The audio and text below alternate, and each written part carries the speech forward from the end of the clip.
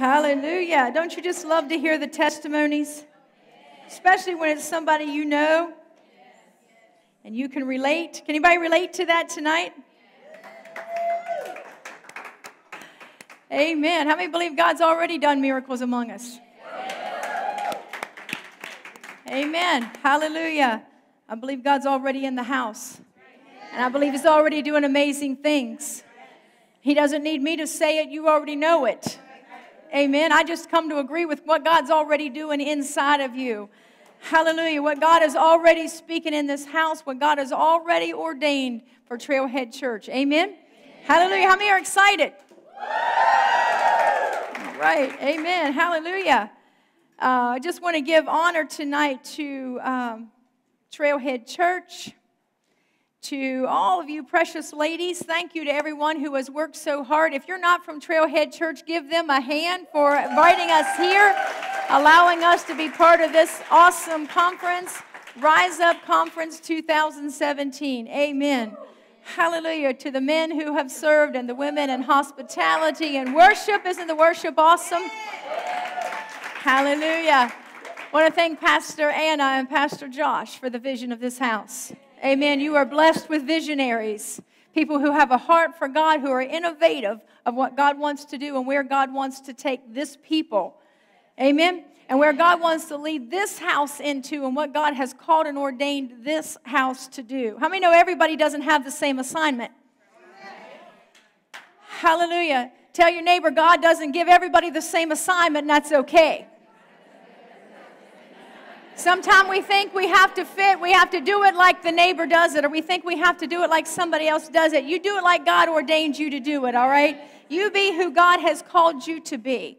Hallelujah. And I'm always honored when I can share the pulpit with Pastor Anna and Pastor Bonnie. Wasn't she awesome this morning? Hallelujah.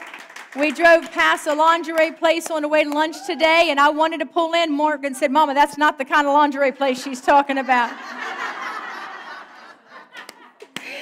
I'm kidding about that. I'm kidding. Kind of kidding about that. If you weren't here this morning, you missed that totally. That's all right. Somebody will explain that to you. How many are thankful for lingerie? Hallelujah. At my house, a ratty old t-shirt will do. It really don't matter, but sorry, Morgan. You know, preachers' kids always love it when everybody gets it, when moms and pastors always get up and tell all the secrets of the house, right? And they have to preach it to pastors here. But I am truly honored to be here with my daughter, Morgan. She is my pride and joy. I love her to the moon.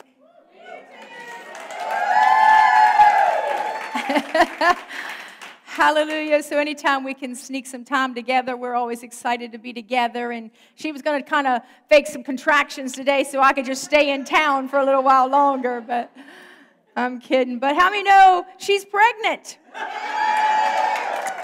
And I am just about to get number 4 grandbaby, and I couldn't be happier, more excited. We got 2 granddaughters. We're going to have 2 grandsons, and God is good in the Unger household. Amen. Hallelujah. I'm honored tonight to have my twin sisters here. I'm not a twin, but I have twin sisters, and they're in the house tonight. And the ladies from Word of Deliverance are with me. We got to bring some girls with us this time, and so we're excited. We're going to have a little lake time at the lake house when we leave here, and just some good old kickback and have some. How many love belly giggles and belly laughs? Sometimes you got to have some sister time and some laughs. And so I am excited. I tell people everywhere I go, and they'll tell you this, it's some of the most powerful women I know are on that row right there. And I hope you feel the same way about the people in your house. But those ladies right there can move mountains, and I would not be who I am without them. And so I'm honored to have them come and sit with me tonight. Amen. Hallelujah. Amen. So as I said, Morgan is pregnant, in case you didn't know that.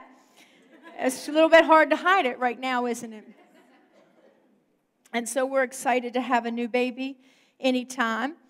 And, well, towards the end of the month, but you know, babies, they come when they're ready. They don't always get the memo, and so they, whatever. So we're ready for that.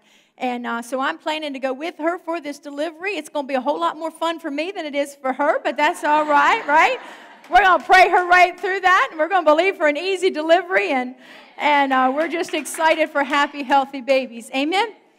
But I say all of that, and I'm just giggling tonight because I love how God orchestrates things.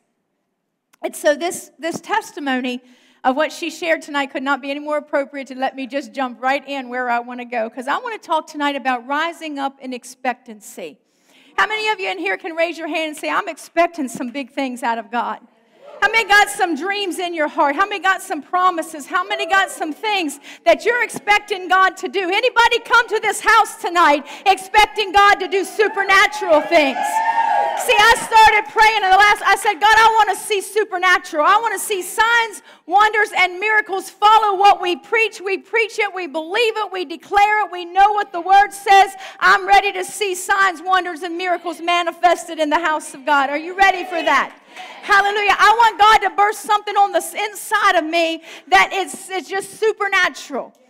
The seed of God that's inside of me and the seed that God wants to produce out of here. And what I felt like the Lord said to tell you tonight, and I'll jump ahead of myself, but God said to tell you that Trailhead Church is pregnant with purpose.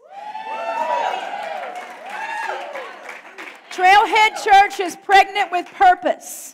Hallelujah. How many know there's a whole lot of process that happens in pregnancy? Amen? Hallelujah. You start out and it's great. I mean, it's the glow and all of that kind of stuff. But how many know there's some trimesters and there's some stretching and there's some things. Sometimes your back hurts. Sometimes your feet swell. Sometimes your emotional mess. Sometimes pregnancy isn't all it's cracked up to be. But how many know but for the joy that's set before us? That every mama can tell you every bit of pain, everything I went through was worth it when I embraced and held my promise and my seed. Hallelujah. Had a really hard pregnancy with my first, or really not a hard pregnancy. I had a hard delivery with my first baby, my daughter Elizabeth. She's also my pride and joy. I love you, baby. She's also my pride and joy. She's my worship leader, and she's blessed me with 2 beautiful babies, but I had a long delivery with her, and I'm one of those women that just don't dilate till the last moment, kind of thing. And I remember being in labor, and I remember the doctor wouldn't come in, and the nurse says, I'm gonna call him up. I'm going to hand your husband the phone. You tell him anything you want to tell him. It was kind of one of those things. And so finally the doctor comes in, he pats me on the leg. He said, I'm sorry, darling, you've been in false labor, but we're going to give you something to get you started. I said, kill me now, because I'm not going to make it through the real thing. If this is false labor, man, kudos to everybody survived this, but I'm not going to make it. Long story short, she was born in about an hour with a hematoma on the top of her head from the pressure trying to come through the womb. You know what I'm saying? The pressure was so strong because I wouldn't dilate that it raised up a hematoma on her head. How many know sometimes when you're birthing something, there's some pressure there. There's some push there. There's some discomfort there. But if you'll hang on to the end and you'll push, when you feel that pressure, if you just go ahead and push through it, God wants to burst something out of you. It's going to look like Him. It's going to look like the Father. It's going to mimic who He is, and the seed of God is going to be birthed in the earth. Hallelujah. I want to talk to you tonight about rise up in expectancy and being pregnant with purpose. Hallelujah. So maybe when you leave here tonight, if you need a good conversation starter with your husband, just go home and tell him you're pregnant with purpose. Honey, I got something to tell you. And it came from God. You're not going to believe it, but the angel showed up tonight. Hallelujah. I want to go to, before I get started and jump in all that, I'll preach my sermon before I get started and I'll be all right. In Isaiah 61-6 in the Amplified Bible, it says, arise from spiritual depression. I'm in the Amplified. Arise. How many know our theme is rise up? How many of you determined in your heart this weekend that I'm going to rise up out of some things? I'm going to get up and shake the dust off. I'm going to get up and shake myself. I'm going to stand up, put my big girl panties on. I'm going to put my boots on. I'm going to throw on a little makeup. I'm going to face the day because I'm tired of being where I've been. I'm going to rise up. I'm going to declare that today is the day that the Lord has made, and I choose. I mean, sometimes you got to choose to rejoice in it. Hallelujah. It's the day that the Lord has made, and I will rejoice in it. I choose to rejoice. I choose to bless the Lord. At all times, His praise shall continually be in my mouth. I tell our folks all the time, you can't whine and complain it, and you can't whine and praise at the same time. You can't speak in tongues and complain at the same time. You got to choose what comes out of your mouth because the power of life and death is in your tongue. And you speak it to yourself and you speak it to people around you. You speak it in your household. You speak it when your kids, when you speak defeat, they're defeated. When you speak hope, they have hope. Because when mama goes down, they know if mama goes down, it's all going down. How many know there's some real pressure on mamas today? We don't live it and leave it to beaver times. The times they are a-changing. You are probably one of the most powerful forces on the earth at this time. Do you realize that? But it said, arise. King James says, arise and shine, for the light has come. How many know sometimes I rise, but shining takes a little more effort out of me some days. Some days I don't have my sparkle. And you say, well, Pastor Lisa, you're a pastor. Oh, yes, I am. And I'm just going to tell you flat out, some days I rise. But shine takes a little more caffeine. It takes a little more B-complex sometimes. I had one of those days not too long ago. I take B-complex. I swear by it. It gives me energy. It helps my moods. Every woman in here should take it. If you don't, get you a bottle. I believe it's of God. I believe it's anointed. Hallelujah. I pray over B-complex. My ladies will tell you, I live by it. Not too long ago, I had one of those mornings, and we'd lay our vitamins out. I have a wonderful husband. Bless my husband. Hallelujah. He's home. He sends your greetings. He fixes my breakfast every morning. When I come up, the coffee is made. I have bacon and eggs, toast. It's made for me before I go to work in the morning. I work in a kindergarten. You feel the anointing on that? Hallelujah. I work in a kindergarten class, and he probably thinks that's the least he could do for me before I get there. He's a great man, but he makes my coffee every morning, and he takes good care of me. And we lay our vitamins out, and we take our vitamins in the morning, and you know, we get them all gathered up. And he said, honey, you laid out 2 B-complex. I said, I know. Because this is going to be a 2 B-complex kind of day. Sometimes you just have those days. Hallelujah. But the scripture said, arise and shine, for the glory of the Lord has risen upon you. Hallelujah. Arise out of the spiritual depression to a new life. How many know you can be spiritually depressed? How many know you can be mentally depressed, physically depressed, financially depressed, pushed down? Hallelujah. And I dare say that probably mental anguish is more painful than physical pain. If you've ever dealt with depression, if you ever know what it's like to really deal with anxiety and depression and things like that, it can be very disconcerting. It can be very controlling. But it says, the scripture says, arise from spiritual depression to a new life and shine. Be radiant with the glory and brilliance of the Lord, for your light has come. And the glory and the brilliance of the Lord has risen upon you. For in fact, another translation says, though darkness will cover the earth. Hang on, I'm touching buttons and I don't know what I'm touching here.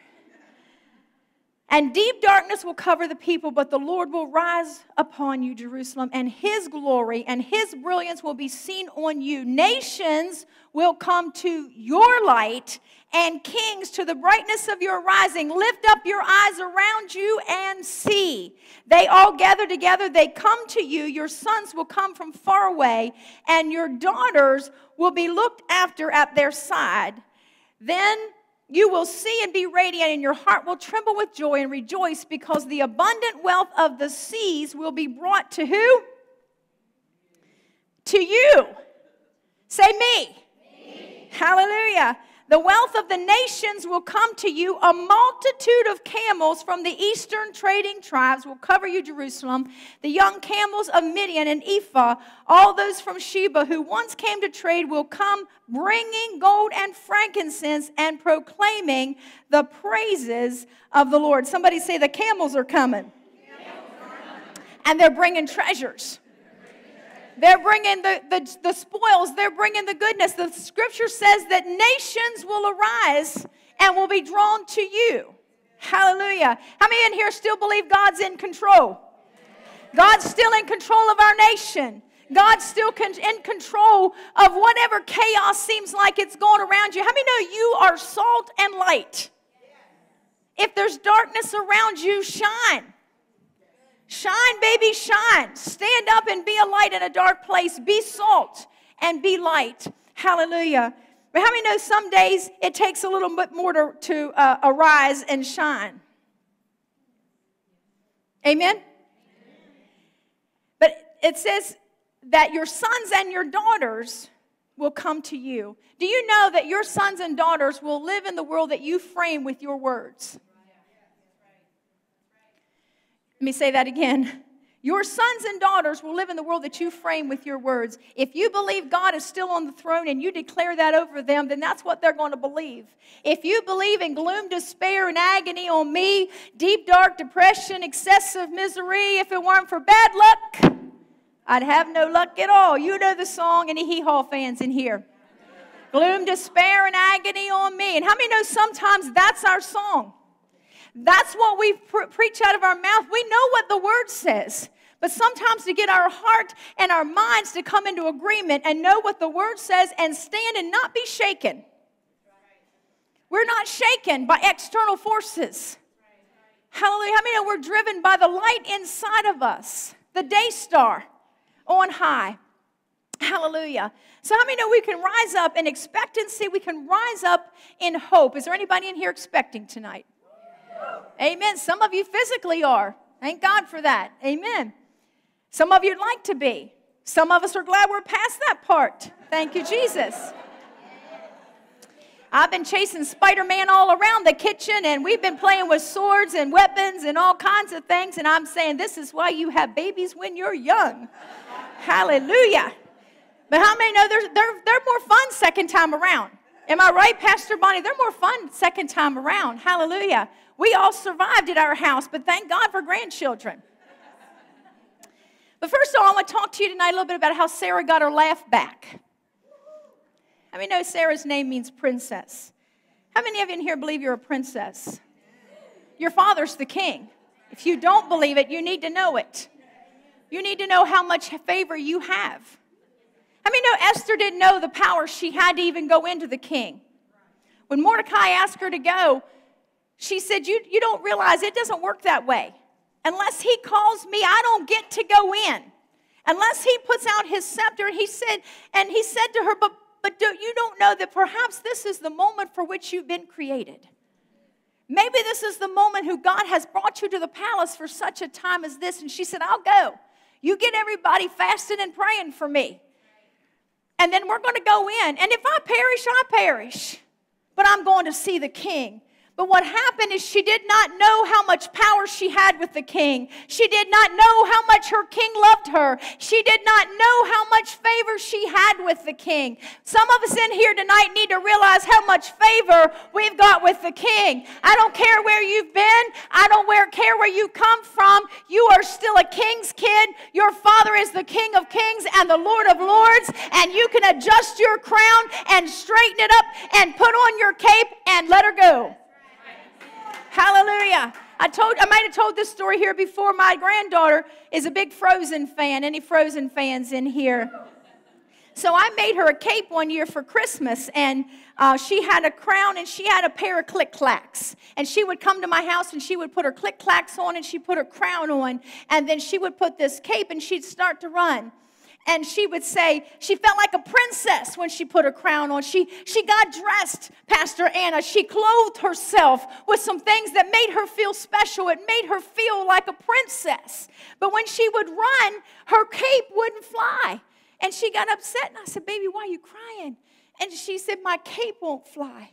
And I said to her, your cape is never going to fly if you keep turning around. And then the Holy Spirit spoke to me and said, you need to let the daughters of the King know your cape is not going to fly if you keep turning around. You need to set your face a flint. You need to put your face and run, baby, run, and let it go, let it go. Hallelujah.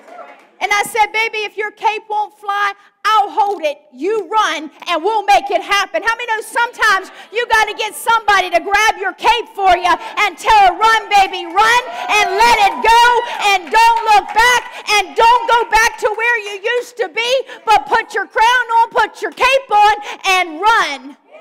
And I'll hold your cape if you need me to. I mean, one of the most powerful things that happens in women's conferences is that just we're together. We are connected. Let me tell you, women need each other. We can't go to the bathroom by ourselves. My husband says, why can't you go to the bathroom by yourself? I said, for one thing, somebody got to hold your purse, or you got to sit it on that nasty ground.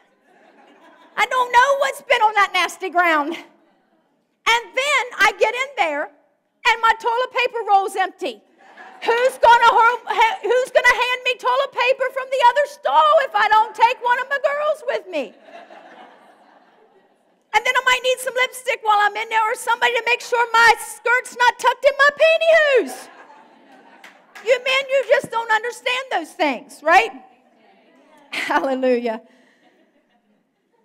In Genesis 18, verse 9 through 15, I'm going to read it from the Message Bible. This is the story of Sarah. How many are glad Sarah got her laugh back? Yes. She got her groove back.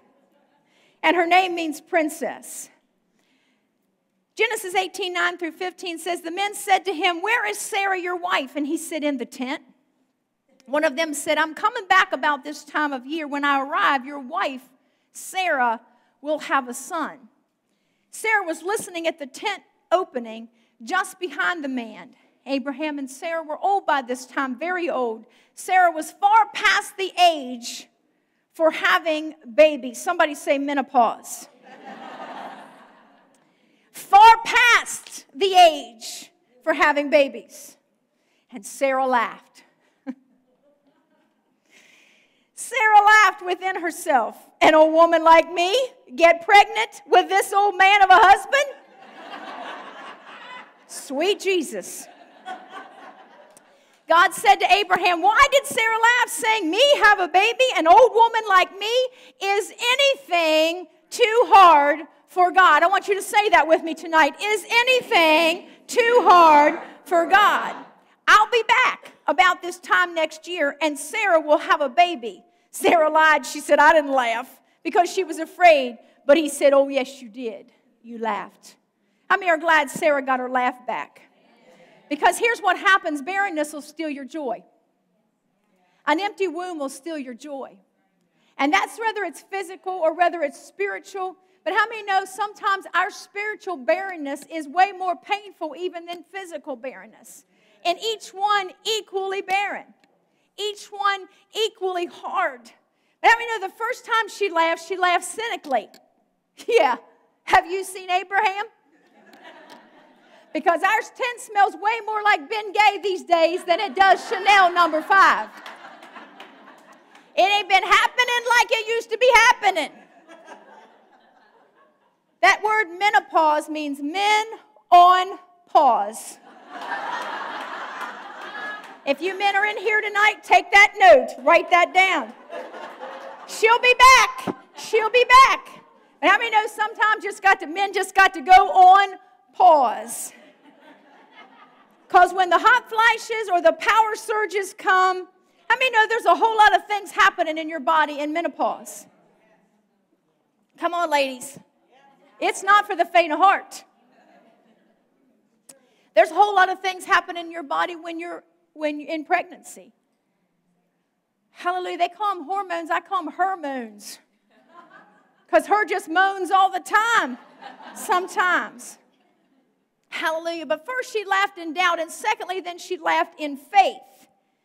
But here's a thought that struck me today. If you think it's funny for a 90-year-old woman to give birth to a baby, just think what terrible twos look like at the age of 92.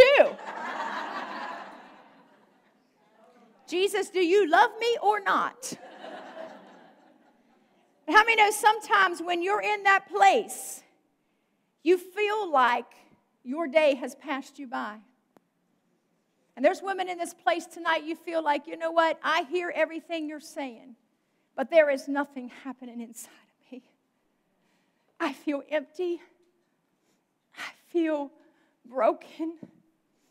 I feel like nothing is happening and my day has passed me by. You can say that because you didn't come from where I came from, or you don't know what I've been through. I mean, barrenness can come in a whole lot of levels. And as much as Sarah wanted to believe for it, it looked like her day had passed her by. It looked like it was not going to happen for her. And everything she had produced up to that point out of her own efforts is an Ishmael.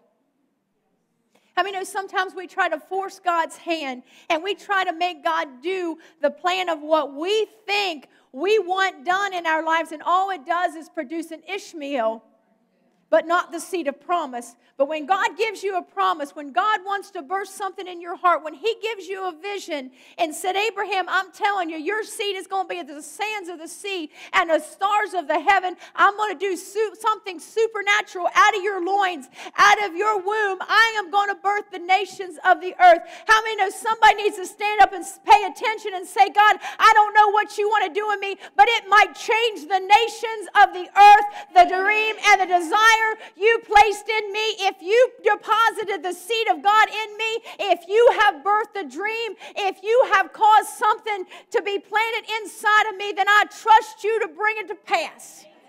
Everything that you want to do in me, bring it to pass. And how many know laughter birthed laughter? Isaac's name means laughter.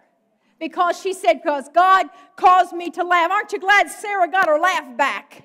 You know, there is nothing more therapeutic. They said that a laugh, a belly laugh, is like an inside jogging. It's like jogging on the inside. It'll get your heart rate up. It'll relax your muscles. It is therapeutic. The scripture says a merry heart does good like a medicine. And our kids back home, the youth said, we want Pastor Lisa about 11 o'clock at night, and we're going to play a game of spoons, and we want to see her just fall apart in laughter, because something happens after 11 o'clock, I get silly, and then I start laughing, and I can't stop laughing.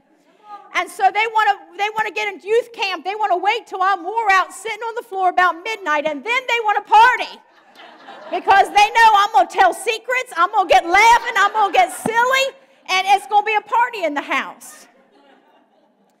But how many know there is nothing more therapeutic than a baby belly laugh? Have you ever just had a baby just gets that giggle? And you can't help but laugh. You can't help but giggle with them. How many know I think we need some laughter? I love silly. I love these videos. Thank you for singing tonight. Next year I say we do a duo. We'll do it together, right? Hallelujah. I love silly because sometimes we take ourselves way too serious. But laughter is contagious. It'll catch on. It's healing. But your barrenness sometimes steals your joy. When there's an emptiness in your heart, an emptiness in your womb, it'll steal your joy. And it'll cause you to second guess God. And it'll cause you to think that the promises of God are not for you, or that they've passed you by, or that it's never going to happen to you. Hallelujah. And I can just see Sarah hanging out in the tent saying, what did he say? What did he say? Did he say what I thought he said? Hallelujah. Because how many know sometimes, I like to refer to him like this, God is Jehovah Sneaky. Every now and then he just sneaks in and does something crazy and out of the ordinary and drops a favor bomb, and I love it. I love when Jehovah Sneaky drops a favor bomb in your life and you don't even see it coming, right? And God just does the miraculous, and he starts to stir up things inside of you. But one of my favorite all-time scriptures in the Bible, I'm going to go to Luke chapter 1, and I know it's not Christmas, but we're going to go here anyway. But in Luke chapter 1, and I'm going to read a good bit of scripture here, but I love the story. And we always hear the story of Mary and you know, the Immaculate Conception and the visitation of the angel and how wonderful that was and how God came to her. But preceding that, there was a pretty powerful miracle that happened even before Mary had a visitation. And it was a visitation that came in Luke chapter 1, verse 5. It says, "There was in the days of Herod, the king of Judea, a certain priest named Zacharias of the course of Abiah, and his wife was of the daughters of Aaron, and her name was Elizabeth. And they were both righteous before God, walking in all the commandments and ordinances of the Lord blameless, but they had no child." How many know these are people who believe God? They walk with God. They're ministering in the temple. They got it going on, but there's still something lacking in them. How many know the most spiritual among us sometimes has moments of deficit? Moments when you just feel like you've been sucker punched, or moments when you just feel like, wow, you know, I just didn't see that one coming. But how many know the scripture says, but they had no child because that Elizabeth was barren, and they were both now well stricken in years. And it came to pass that while he executed the priest's office before God in the order of his course, according to the custom of the priest's office, his lot was to burn incense when he went into the temple of the Lord. And the whole multitude of the people were praying without at the time of incense, and there appeared unto him an angel of the Lord standing on the right side of the altar of incense. When Zacharias saw him, he was troubled, and fear fell upon him. But the angel said unto him, "Fear not, Zachariah, for thy prayer is heard, and thy wife Elizabeth shall bear thee a son, and thou shalt call his name John." The name John means grace. "And you're going to be graced with a son called John, and thou shalt have joy and gladness, and many shall rejoice at his birth. For he shall be great in the sight of the Lord, and shall drink neither wine nor straw drink, and he shall be filled with the Holy Ghost, even from his mother's womb." How many believe your children can be filled with the Holy Ghost in the mother's womb? Hallelujah. Pray over them babies. Plead the blood. Hallelujah. Put it on the doorpost. I've anointed my kids' bedroom doors. I've anointed their cars. I've anointed our house. We've prayed over our house. When sickness would come, I just say, I anoint this house. And when the death angel wants to pass over, it's going to have to find another address because you don't belong here. Hallelujah. And he said, even from his mother's womb, "And many of the children of Israel shall he turn to the Lord their God, and he shall go before him in the spirit and the power of Elias, to turn the hearts of the fathers to the children, and the disobedient of the wisdom to the just, to make ready a people prepared for the Lord. And Zacharias said unto the angel, Whereby shall I know this? For I am an old man, and my wife well stricken in years. And the angel answering said unto him, I am Gabriel, that stand in the presence of God, and I am sent to speak unto thee, and to show thee these glad things. And behold, thou shalt be dumb, and not able to speak until the day that these things shall be performed, because thou believest not my words, which shall be fulfilled in their season. And the people waited for Zacharias, and marveled that he tarried so long in the temple. And when he came out, he could not speak unto them. And they perceived that he had seen a vision in the temple, for he beckoned unto them and remained speechless. And it came to pass that as soon as the days of his ministration were accomplished, he departed to his own house. And after those days, his wife Elizabeth conceived and hid herself 5 months, saying, Thus saith the Lord, thus hath the Lord dealt with me in the days wherein he looked on me to take away my reproach among men. Now the scripture tells us an angel shows up to Zechariah and tells him, Zechariah, your prayers have been answered. And so if I said that to you tonight, what would you say? You say amen? I would say, which one? Because if you're like me, I got more than one out there. I got prayers that I want to be answered. You know, we don't know. Zechariah gets to serve in the temple for about 2 weeks. One time in his life, and they just about draw straws to find out who's going to do it. And he gets to go into the holy place where no one else but the priest can go. And all of a sudden, in the presence of God, right there before the altar of incense and the table of the showbread and the candlelight, all of a sudden God shows up. How many know when you put yourself in a posture of praise and worship and find your prayer closet and your secret place, God's going to show up? And God begins to show up, and he said, your prayers have been answered. And your wife Elizabeth, he's in there to offer the prayers of the people. But how many know sometimes when you're praying for everybody else's things, God just sneaks in and does something miraculous for you in the meantime? And so he said, your wife Elizabeth is going to have a baby. And he's like, have you been to my house? Have you seen my wife Elizabeth? And so God begins to speak to him, and he begins to say great things. And the scripture says, and he questioned the angel, and so he was dumb and could not speak. I dare say, had it been me, I would have been not had anything to say. Because how many know a lot of times we question what God starts to say to us because we say, how in the world, God, are you going to do the supernatural in a situation that looks like it's barren? It looks like it's dead. It looks like it's hopeless. And what he does is silence men's voices so they can't say anything contrary. I mean, sometimes we need to silence the voices that are wanting to speak anything contrary than what God is saying. Hallelujah. How many know there are some dumb men out there? Now, let me qualify that. I don't mean that in a negative sense, but how many know sometimes, girls, your husband don't know what to say to you? They don't know how to explain what's going on. They don't know what you're going through, because when you have issues, they say, are you upset? You say, no. Are you mad at me? No. They know you are. My husband will say, honey, if you want me to figure this out, I'm not. Just tell me. Just say it, what you want me to say.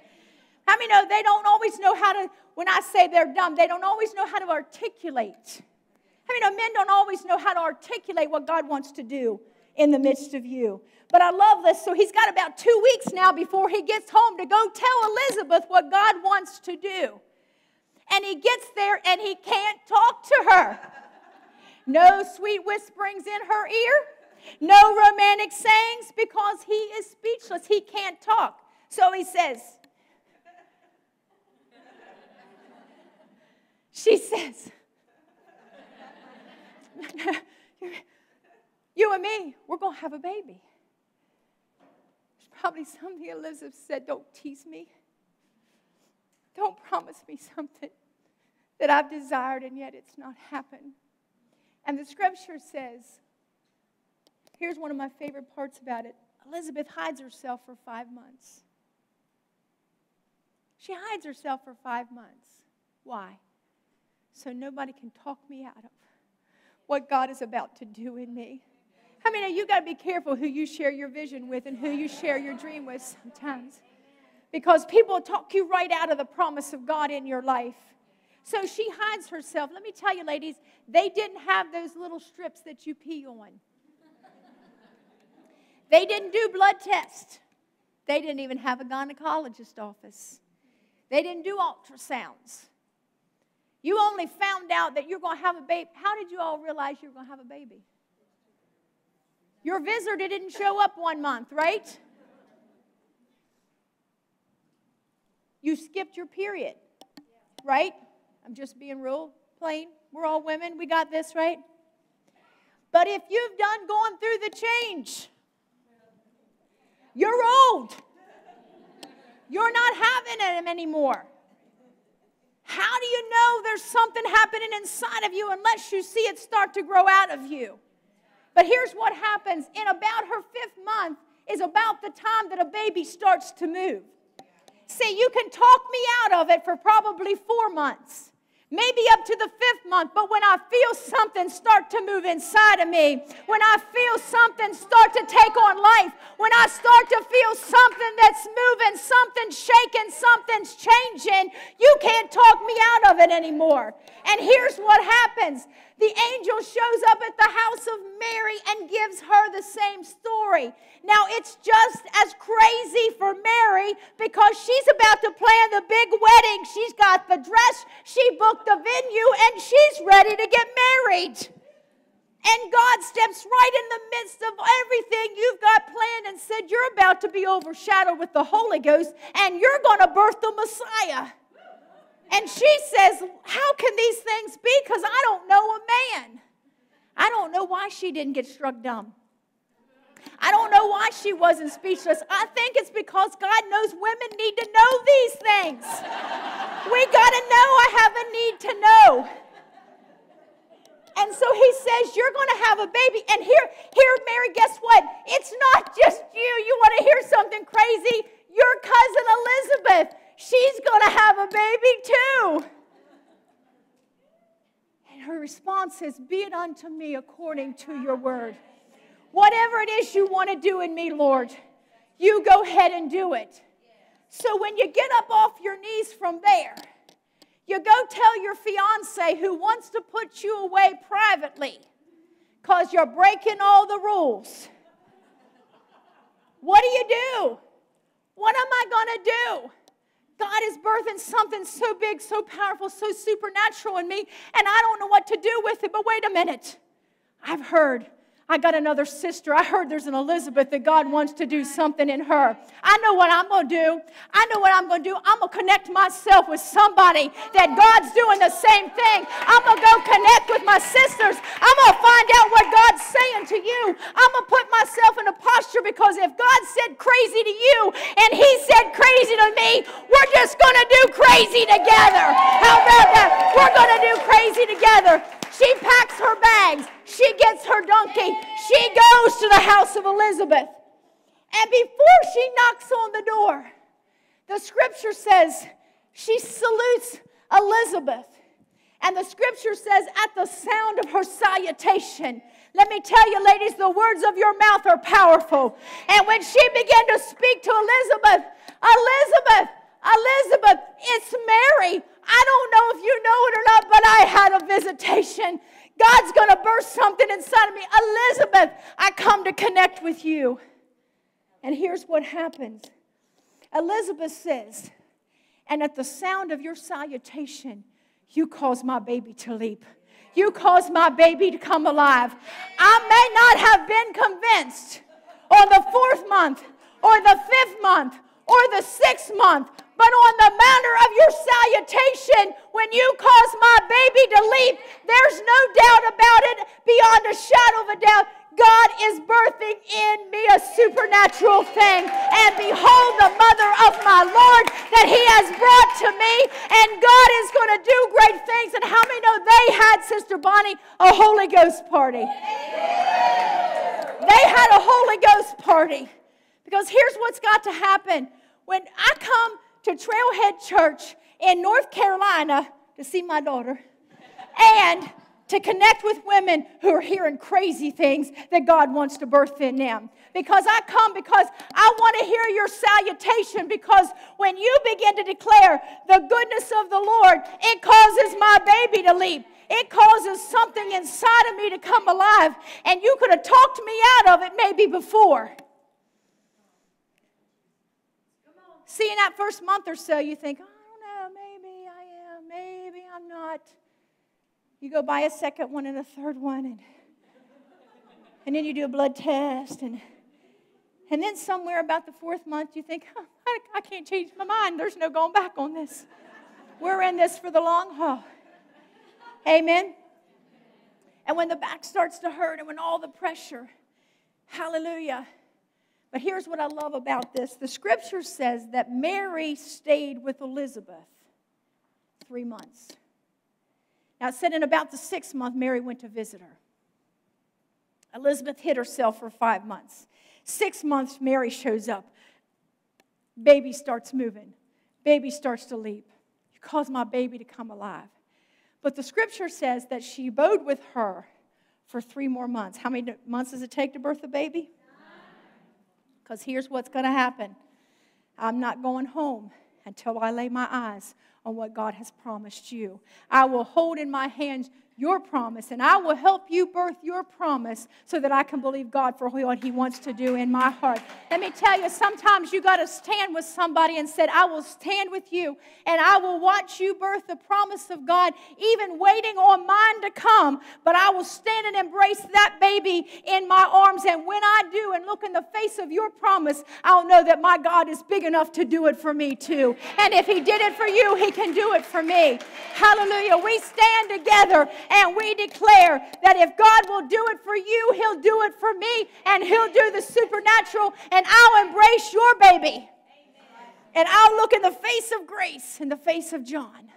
Hallelujah. When they go back to the temple and they want to dedicate that baby, he says his name's going to be called John. And they said, you can't name him John. There's nobody in the family named John.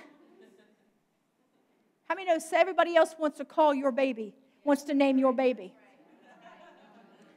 And they might name you forsaken. They might name you barren. They might name you broken. They might name you all kinds of things. But you don't call it what you want to call it. You call it what God calls it. What God names it, what God births, and what God purposes. Hallelujah. Maybe Elizabeth had the faith to believe because she knew the testimony of Sarah. If Sarah can have a baby in old age, just maybe it could happen for me. If God can birth something in me in this stage right here in my life. I don't know our age span here tonight. Pastor Bonnie's going to live to 100. I'm sorry. She's going to live to 100. I'm just going to pray blessing over her womb in Jesus' name. I'm kidding. Kidding. Hallelujah. She's going to pray twins on me then, right? I have a pastor friend. She will be celebrating her 101st birthday this month. I went to her birthday party. She wore her high heels. She wore her makeup, her pearls, and her gold dress, and she owned that place. Let me tell you, I believe the saints of God can stand up and rise up in health and glory and see the salvation of God and know beyond a shadow of a doubt. I'm not just talking about natural wombs, and I believe God will move on natural wombs. And some of you guys in this house want God to do that tonight, and we believe in God for that. Amen? Can we just say, God, I believe you for that supernatural right now in Jesus' name. Supernatural. Hallelujah. And so she might have had the faith to believe because Sarah dared believe. How many sometimes you daring to believe for something might cause somebody else to have the faith to believe also. Hallelujah. I'm going to skip on down to Luke chapter 8. We'll go to there. Luke chapter 8 and verse 41 tonight. How many of y'all believe that even in the picture of Elizabeth and Mary, we see God bringing the old and the young together? I love generational church. I love the wisdom of the old, the strength, the experience of the old. Sometimes it would do us good to sit down and listen to our elders and learn some things from them. And I love the energy of the youth. We have those that come into our church, we call them the sons of thunder when they come rolling in. They come in with thunder, they go out on the cloud. They're just like, it's like lightning and thunder when they're together. And I love the energy. I love when our kids get up to go back through the aisleways for Sunday school class and it sounds like chaos breaking out. I never want to go to church and not have that sound. Amen. I love the sound of the old and the young coming together. Hallelujah. And so we pray on them as they go back through there. Lord, I pray over their Sunday school teachers. I pray over everyone that is imparting in their life tonight or today. And I pray that you cause these kids to know they are anointed and appointed. They are called in purpose. They are ordained for such a time as this. Amen. They're not the church of the tomorrow. They're the church of today. Generational church. How many of God's plans sometimes stretch you? Anybody ever been stretched? Hallelujah. But in Luke chapter 8 and verse 41, it says, Behold, there came a man named Jairus, and he was a ruler of the synagogue, and he fell down at Jesus' feet and besought him that he would come into his house. For he had only one daughter, about 12 years of age, and she lay a-dying. But as he went, the people thronged him, and a woman having an issue of blood 12 years, which had spent all of her living upon physicians, neither could be healed of any, came behind him and touched the border of his garment, and immediately her issue of blood staunched. And Jesus said, Who touched me? When all denied it, Peter and they that were with him said, Master, the multitude thronged thee and pressed thee, and sayest thou, Who touched me? And Jesus said, Somebody hath touched me, for I perceive that virtue is going out of me. And when the woman saw that she was not hid, she came trembling, and falling down before him, she declared unto him before all the people for what cause she had touched him, and how she was healed immediately. And he said unto her, Daughter, my daughter, be of good comfort, thy faith hath made thee whole. Go in peace. I want to stop there for just a minute.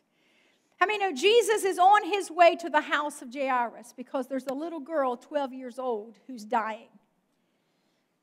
And this woman has had an issue of blood for 12 years. I believe there's a parallel. And it says that as he's going along, the crowd is so pressing him. And you know that in Leviticus it says that if you had an issue of blood from your body, you literally had to go around saying, I'm unclean. I'm unclean. Don't touch me. Don't sit where I've sat. Don't lay where I've laid. Intimacy is out of the question. Childbearing is out of the question. If you have an issue of blood, you literally had to segregate yourself from people. And you had to say, if they came too close to you, I'm unclean. How many know, ladies, 5 days is a long time for an issue of blood? 7 days is a long time for an issue of blood. 12 years is way too long to be in that cycle. Because when she's in that cycle, there is no room for intimacy. There is no room for birthing. And what happens is she doesn't even feel like she's worthy to touch Jesus. She doesn't feel like she has the right under the law to touch him. But today's the day I'm so desperate, Pastor Anna. I'm so desperate for something different than the way I've been living. I'm so desperate to change what's been happening in me. I'm going to cast caution to the wind. I'm going to elbow my way in. And I'm just going to sneak in and see if by chance I could just touch the hem of his garment. Because if I touch the hem, I won't make him unclean. And I'll just chance it. And maybe I'll get my healing. And she dives in and she reaches and she grabs a hold of just the very skirt of his garment. And when she does, something supernatural happens. Let me tell you, when you get desperate enough for Jesus, when you get desperate enough to touch him, when you get desperate that you don't care what people say, you don't care what you look like, but you can't live any longer like you've been living, and you push your way in, all of a sudden when you catch a hold of something supernatural, the earth begins to shake, and Jesus stops the procession, parts the crowd, and says, "Who touched me?" And she, hoping that she would not be discovered, crouches down and lays there. And Peter says, like, "What, Lord? What do you mean, who touched you? We have been defending you like linebackers, trying to hold people back from you because everybody in this town wants to touch you. What do you mean, who touched me?" No, somebody connected with me on a supernatural level because I felt virtue flow out of my body. Can I tell you, the flow of his blood is way more powerful than the issues of your blood. And that if you ever really touch Jesus, you're going to find out your issues are dried up. Your issues are healed. If ever there's a church and a people that need godly women to stand up without issues and just cast caution to the wind and press in and touch Jesus, it's now. It's now. It's right now. Hallelujah. And she reaches in and she touches him. And he said, "I felt something leave my body. I felt virtue. I felt something supernatural connect tonight." And he said to her, "Daughter, go in peace. Thy faith hath made you whole." For the first time in 12 years, there was peace in her life. Peace in her soul. Peace in her mind. Peace in her body. And peace in her womb. Hallelujah. But here's the deal. There's still a 12-year-old girl dying at the house of Jairus. And so while we're all hung up on all of our issues, there's a generation waiting on godly women. While we're held up on our issues and not sure whether we need to press in or get in there, there's a generation dying, waiting on Jesus. But here's what I love about Jesus. He can reach over and touch the hand of a woman who's got issues, and reach over and touch the hand of a 12-year-old maiden, And the same power that heals the issues of that woman who had the issue of blood is the same power that'll heal a generation, that'll raise up our daughters, that'll raise up our seed, that'll cause them to rise up and eat and be healed in Jesus' name. Hallelujah. How many, he goes into the room and he said, she's not dead, she's asleep. And they laughed. Somebody say, last laugh. Sarah got her laugh back. He said, she's not dead, she's asleep. And they laughed. And he said, I tell you what you do, put the mockers out. Shut the door to the unbelief. Shut the door to everybody who does not believe. Shut the door to everybody who laughed. Because it might look like this generation is dying. You might be, the news media might be confessing over our kids and over our generation that they're dying. But I'm going to tell you they're asleep. And they need somebody. Stand up, wake up, rise up. Hallelujah. They're not dead, they're asleep. And they're waiting on the church to be healed of their issues so we can rise up, stand up, and be made every whit whole. Do you believe that tonight? My cry is not for just myself. I don't want to just make heaven my home. I want to make my home like heaven. I'm not just worried about me for getting a ticket to there. I want my generations to have a more powerful anointing, a more greater experience than I've ever had. My cry is for the generations yet to come to wake up to who God has called them to be powerful, anointed women. Our scripture said in the beginning, your sons and your daughters are going to come. Some of you are believing in here tonight for your sons. Some of you are believing for your daughters. Some of you are confessing things over your kids. I'm here to tell you tonight, they're not dead. They're not dead. They're not